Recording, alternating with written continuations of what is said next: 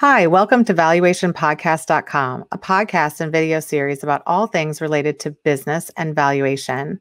My name is Melissa Gragg, and I provide divorce mediation and valuation services in St. Louis, Missouri. Today, we have the privilege of discussing the NACVA 30 years and beyond with Brien Jones. Brien is a seasoned association executive, and NACVA is located in Salt Lake City. He's the Chief Operations Officer and Executive Vice President of the National Association of Certified Valuators and Analysts. He's also part of the Global Association of Certified Valuators and Analysts and Consultants Training Institute. I think in this time frame, the other thing you should be gaining new skills. You should be honing your own skills. What else can we do right now, right? But I think another area is you need to get yourself out there.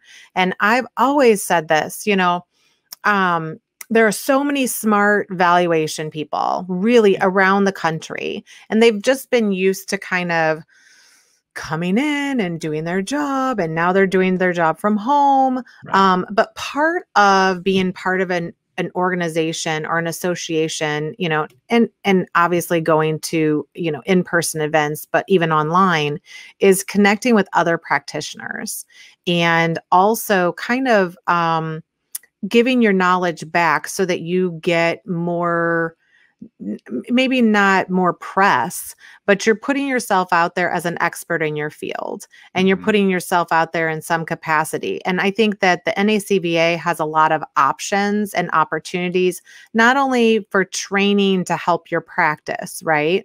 But also opportunities for you to put yourself out there.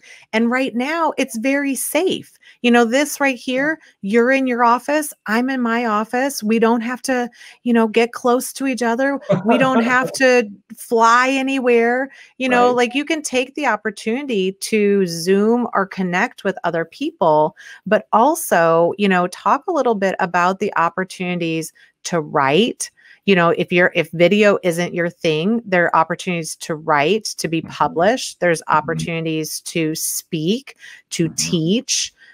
Maybe you're more comfortable with teaching online than going somewhere and traveling, and things, like how can somebody become more engaged with the NACVA? Sure. Well, you're a perfect model for that, Melissa, in that the sky's the limit, really, to at least with the NACVA, to the level of engagement that an individual wants to have, not only with our association, but with the profession at large. Parnell Black, the CEO and co-founder of NACVA, in the early years recognized that running an association was bigger to serve its members than the few staff we had at headquarters. And we're still a lean and mean staff at headquarters. And to marshal the brain power of experts and even newbies in the profession who bring knowledge and skill and perspective, even as a beginner, right? You come in like you did with this savvy for media. You had business valuation experience and training, but you had this media savvy that you brought with you to your brand new start in the profession. And so the NACVA recognized that we would be greater served, our membership would be greater served by having the members help lead and pioneer than the folks at headquarters taking those lead roles. We established our governance boards that run the association, our policies, our procedures, our credentialing requirements, our recertification requirements, the standards, guidance on what kind of training was needed. This feedback came from members. And now this governance model is ingrained to allow our members to get involved, to help their practice, to establish their credibility, but to help the profession lift from knowing what's needed. We certainly could survey that from the headquarters and do focus groups, which we do on occasion, but the members are bringing that intel to us and we make it actionable. So we have many boards, we have committees. So if you're not an author, you don't like writing, or a presenter, you don't want to talk in front of people, you can be on a task force. help write questions, help review bodies of knowledge, help grade exams, mentor individuals. There's other kinds of areas. Give us strategy on resources that are needed. This kind of data is needed. This kind of, you know, report writing service is needed. We do engage our members to bring that kind of intel to us. And these are the things, particularly if you're getting started in the profession, it's like chicken, egg, chicken, egg. I got my credential, but I need some experience. I don't have experience, but I've got a credential, and I want people to engage me and believe that I'm a credible expert, right? Well, okay, you're working on both of those. You're getting more knowledge, you're getting those engagements, but imagine saying on your vitae, I serve on a board for the NACVA or any other association. So I'm representing the NACVA, but I know our peer organizations, the American Institute of CPAs, the American Society of Appraisers, the Certified Chartered Financial Analysts, all of these associations that serve this profession could be benefited by getting engaged, and it lifts everyone up.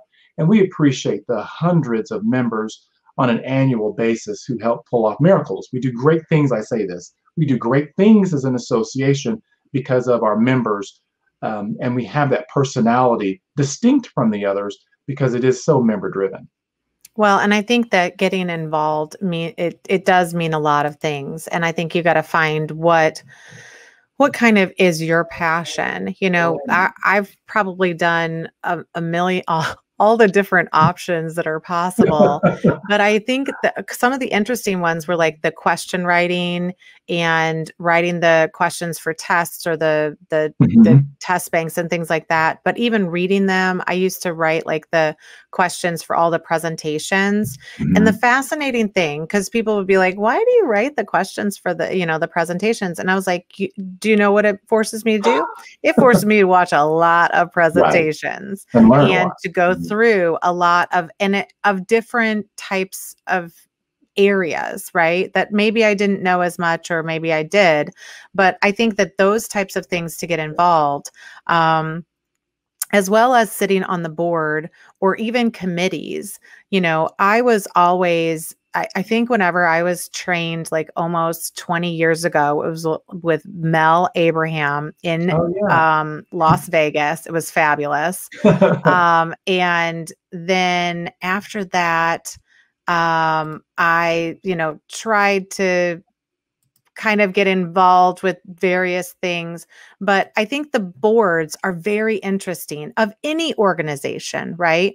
Because then you really get to know the people, and you really get to know maybe even some industry leaders, which I think I'm always listening to anybody like, oh, what's your perspective? Oh, what do you think about this? Because in our profession, it's hyper analysis. All we're doing is like hyper analyzing every single thing. And so getting people's perspective, it's also allowed me to build almost a global network of other valuation people that I can, at the drop of a hat, make a call and get some help or get an answer or things like that. And it's reciprocated. Like if they need something, if NACVA sends somebody to call me, I answer and I respond, because I remember being there and being like, I don't know how to deal with this personal goodwill. Which one's which? Is it individual goodwill? Is it company goodwill? Like, I don't know, and so it answers some of those. It makes you better. And then you can kind of flip around and give back.